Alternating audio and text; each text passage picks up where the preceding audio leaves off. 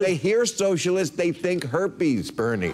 We have to get But then what we do is we have to make the movement, if you like, to correlate what we're talking about.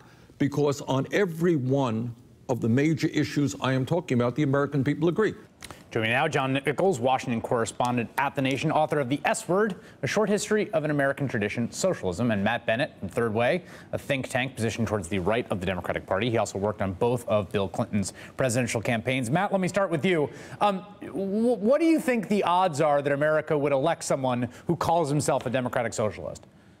Zero. I think there is absolutely no chance that America is going to elect a Democratic Socialist. Because, look, the bottom line is we are a centrist country. On our good days, we're center-left. On our bad days, we're center-right.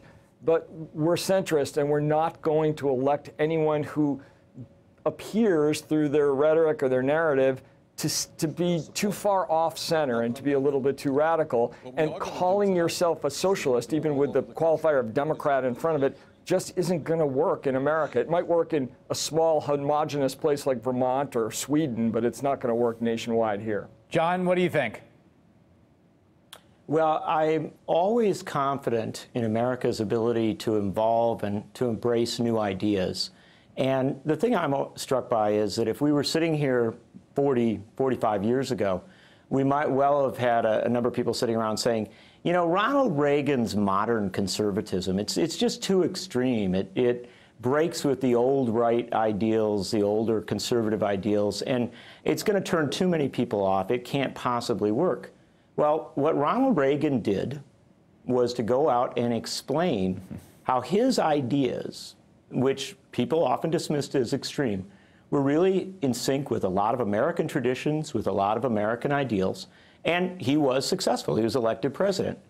I think that there will come a time, and it could well be sooner rather than later, when a Democratic Socialist will explain that he or she is a part of a distinct and distinguished American tradition that includes Helen Keller and Albert Einstein and A. Philip Randolph, the fellow who called the March on Washington in 1963, and that, frankly, was informed by folks like Norman Thomas, who counseled FDR on issues like Social Security. But John, Matt, please, go ahead.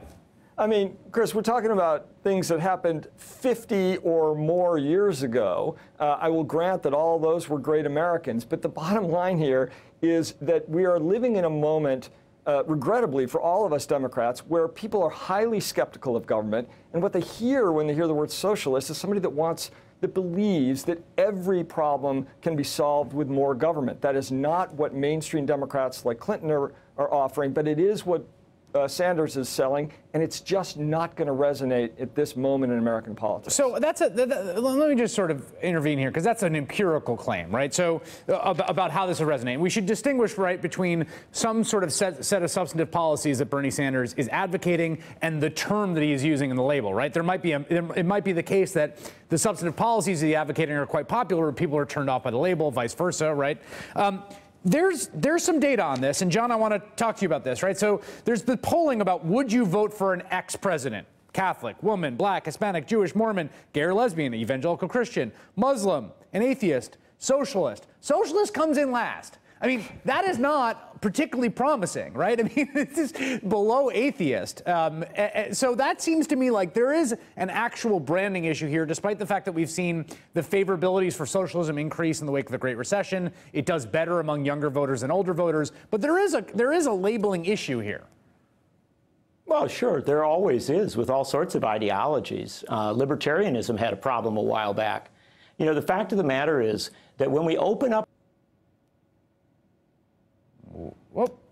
Matt, I think we lost John Nichols. Matt Bennett, your arguing skills apparently destroyed his satellite feed, so I guess that's kudos to you. Let me push back on you, because I think the point John made about libertarian is important, right? These boundaries of who gets to decide what's center and what's not center are not fixed, right? The way that they get established actually is through this dynamic process of people campaigning on ideas that may seem totally far out when introduced, and then work their way to the center. So what's to say? Why give up before you even start? Well, look, that's undoubtedly true, but the other fact of American politics is you do have to kind of catch a wave. You have to be part of a moment that Americans are feeling. One of the things you have to do to get elected president is define the moment you're living in and show Americans how their lives are going to be better as a result of your policies.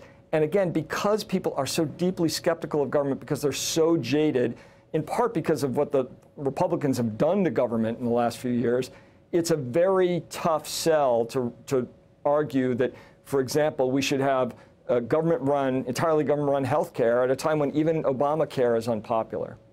John, like Democratic Socialism in the U.S., John Nichols is back. He endures. He cannot be kept away. I want to ask you this question, John, and I want an honest answer from you. You and I have known each other a very long time. We're colleagues of the nation. Mm-hmm. You walk into the voting booth tomorrow in my make-believe world. John, your vote will determine the nominee, whether it's Bernie Sanders or Hillary Clinton. Would you honestly vote for Bernie Sanders? Do you honestly think that were he the Democratic nominee, that he would have appreciably the same chance of becoming the next president as, say, Hillary Clinton or one of the other candidates? Well, I'll counsel that I'm not here to endorse a candidate. Right, no, right. But if you're asking me if I'm comfortable voting for a Democratic Socialist for the Democratic or the Republican nomination for president of the United States, I would say yes. And I'll tell you why. The fact of the matter is that we have just been through a scorching economic crisis with the collapse of Wall Street and all the challenges that came from that. We're in the midst of something very equivalent to the Industrial Revolution, only now it's a digital revolution with automation and so much else. To assume that this country can't take on new ideas and embrace them, I think is silly. I think the fact of the matter is it might well be that those with the bolder ideas are the ones who will attract people to the polls. All right, John Nichols and Matt Bennett, thank you. Hey, YouTube fans, I'm Luke Russert. Thanks for checking out our MSNBC channel. Subscribe by clicking right here and click any of the videos over here to watch the latest breaking news, mini documentaries, conversations from Shift, and other digital exclusives. Check it out.